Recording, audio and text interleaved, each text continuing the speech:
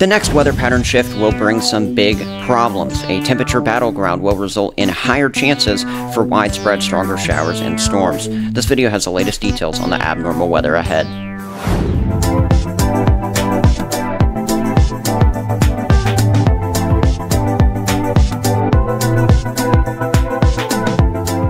You can see on this animation that the jet stream is set to finally slide out of Canada and move towards the United States as we go into next week. That is going to be responsible for a pattern change to move in the form of a cool down. We've still got several days before we get to changes though, and I want to go ahead and play out this jet stream graphic from this weather bell map so that you can see exactly what's going to be happening as we go through the next several days based on what's going on in the atmosphere. Keep in mind you can access these types of maps for yourself from Weatherbell by clicking the free trial link in the description. But with that being said, let's go ahead and play this out as we go through Saturday and Sunday. The big trend is something we've seen a lot of this summer, and it's something that we've especially seen a lot over the last week or two.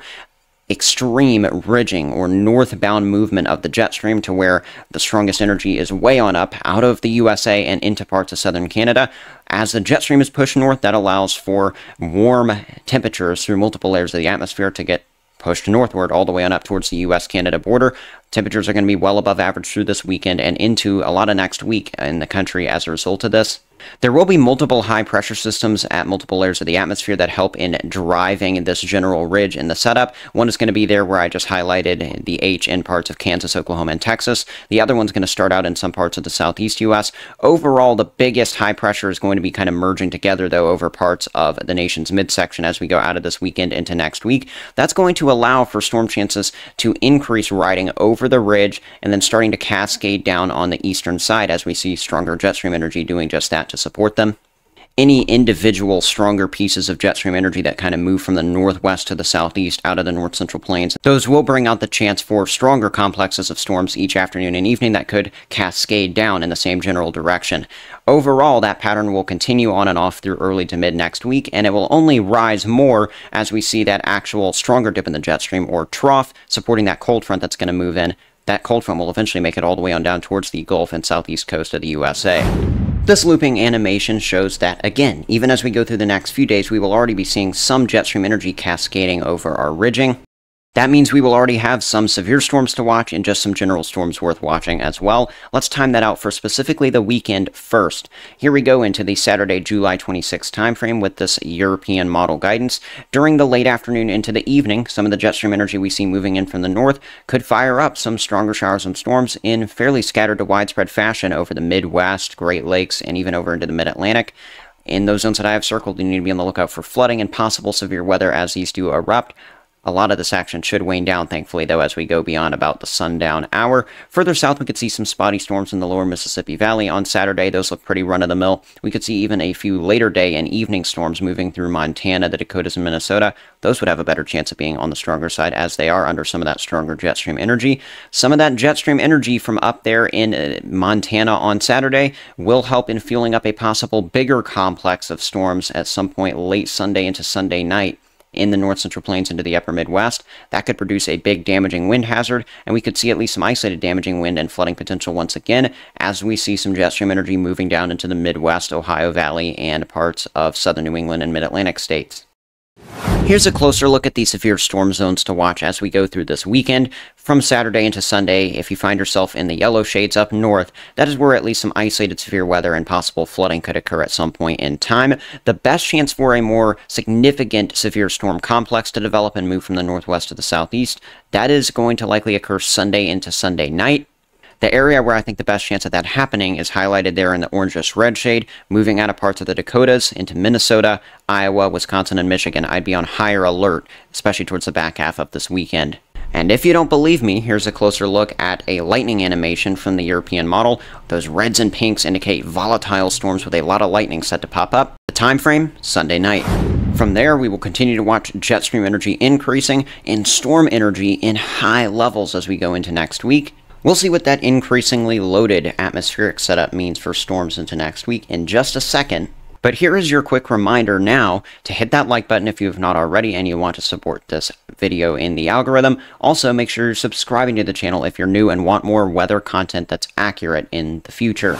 Now let's jump back over to this future radar overview to see which areas look the most concerning into next week in terms of stronger showers and storms. Starting out as we go into the Monday time frame, Monday is really going to help you see exactly what a ring of fire weather pattern is. It is where we see the high pressure becoming so strong in one particular area, in this case the Central Plains, that the moisture in any part of the pattern is just going to be forced to move in a clockwise fashion around that system. There is a perfect circle of moisture that's going to be surrounding our high-pressure system on Monday afternoon and evening, from the southwest U.S. lifting up into the north central plains and then cascading down with that jet stream energy over towards the eastern U.S. There will be a possibility of storms in all of these zones. Some of those storms could be severe, particularly where we get that stronger jet stream energy moving through places like the Dakotas and Minnesota once again. Keep a close eye out further north, because I think we are going to start to see our front actually organizing underneath that jet stream energy into Tuesday.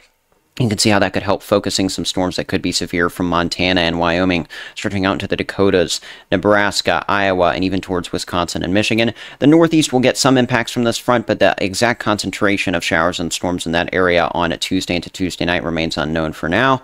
Despite a slightly lower chance of severe weather for the time being, there will still be some generally east to west type moving storms in some parts of the southeast U.S. on the east side of our ridge, as well as some south to north moving storms in the southwest U.S. on the west side of our ridge during the midweek time frame. The high-pressure ridge will continue to hold on even as we go into Wednesday, but the front will be knocking on its door from the north for sure. You can really see how that front will continue to be sinking down slowly day by day. This front, from parts of the Northeast, through the Mid-Atlantic, back to the Ohio Valley, Midwest, Central Plains, into the High Plains, all of these zones, I will be watching you guys for some isolated to scattered severe weather hazards once again, as heat will be in place ahead of this front to support these storms going severe. Out of Wednesday into Thursday, the front will continue sagging further south and east, where places like the Carolinas, Tennessee, and Kentucky could get a better chance of some severe storms directly ahead of the system. Eventually, the front will begin to try and stall out closer to the southeast U.S., still kind of draped up against where that ridge will be weakening down. Overall, it looks like the pattern will become a little less favorable for intense severe weather as we go further down the line as of now. First, though, we have to get through some of those severe weather rounds next week. Of course, I've made some graphics to simplify the areas that need watching for you. Looking at the severe zones graphic for Monday, you can see that I'm highlighting an isolated possibility of some scattered storms that could turn severe in isolated fashion, moving towards the Ohio Valley and, in general, a lot of the eastern U.S. Further to the north, though, where we're seeing a lot more of that jet stream energy riding over the ridge, that's where, once again, a new stronger round or even a complex of storms could get going into the night. That puts the biggest concern, again, over places like Montana, the Dakotas, getting into parts of Minnesota, Iowa, and Wisconsin. Some of those same exact areas, as well as areas further south and east, will be in the target zone as we go towards around Tuesday night, and into Wednesday. That dashed line kind of separates where the Tuesday to Wednesday severe weather zone should be from where the Wednesday to Thursday severe weather zone should be. The orange is where I have the highest confidence in at some point there being at least an isolated severe weather threat through early to mid to even late next week. Eventually, that threat looks to expand all the way down there towards the Gulf Coast and the southeast as the front does so. That will especially occur, I think, by Thursday. It will take all of next week for that front and the associated changes to actually push our warmer than average temperatures out of the picture. Before that temperature push occurs, it is going to be downright nasty across a lot of the country through the early to midpoint of next week. The heat will be in place, and this is what's going to help fuel storms wherever we get that jet stream energy to move in. The yellows and oranges mean temperatures will be 5, 10, even 15 to 20 degrees above seasonable normals at times. The regular temperature will be getting near 100, all the way up towards the plains and the Midwest and the Mid-Atlantic at times, and it will feel even hotter when you factor in the humidity.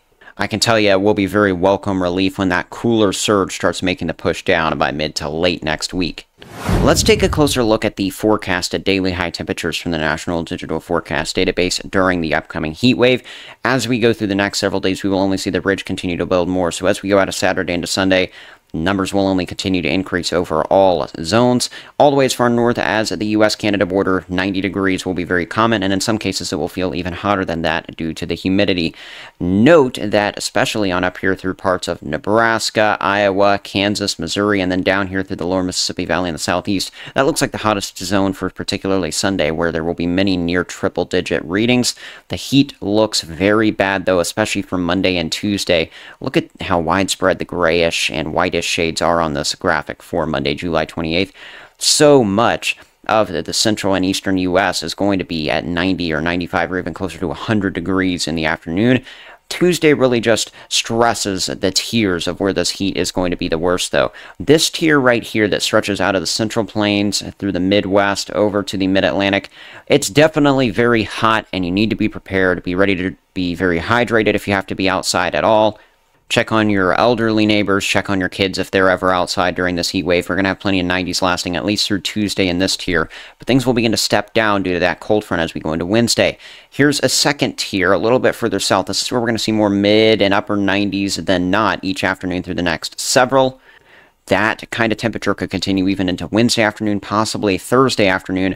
Down towards the Gulf Coast, relief might not fully come ever during the course of this event. So from Texas to Louisiana to Mississippi to Alabama to Florida, even getting on over here into parts of Georgia and the Carolinas, it could be near 100 most days into next week. The front will also take the longest to get down that far, so I'm very concerned about the heat, especially this far south. Again, during this heat wave, be making sure that you're checking on yourself, your neighbors, your pets. The elderly and children are especially the most at risk during heat instances like this. So if you can just limit your time outdoors, whether you have to be outdoors or not, just, try to, because it is just so dangerous during these kinds of conditions to be outside. There you go. You can see the cool down coming down by Wednesday, Thursday, into Friday. It means a big push of 70s for afternoon highs further north, but will that relief make it all the way to the Gulf Coast? That's still in question, and it would be very unfortunate if we just stay in the mid-90s in a place like New Orleans or Pensacola all next week. Alright, let's recap everything we just talked about, starting with, of course, the fact that there is going to be a stormy pattern erupting as we go into next week. Surrounding that high-pressure ridge, severe weather will be scattered around. The general flow of severe weather rounds is going to be moving from the northwest to the southeast as we see the jet stream doing just that. One thing that's going to help in fueling severe weather is going to be the immense heat as we see general ridging, only slowly degrading as a front pushes into it. The heat is going to be very strong, and in fact, this is going to be the strongest and most long-term heat wave I think we've seen all summer for many zones. 95 to 100 plus is going to be very common until we see a cold front bringing changes, at least to zones further north. With that being said, make sure you hit that like button if you have not already, and subscribe to the channel to show support. That's all I have for today's video, though. God bless you all. I really appreciate you watching. Stay safe out there, and stay tuned for the next update. One Nation Web.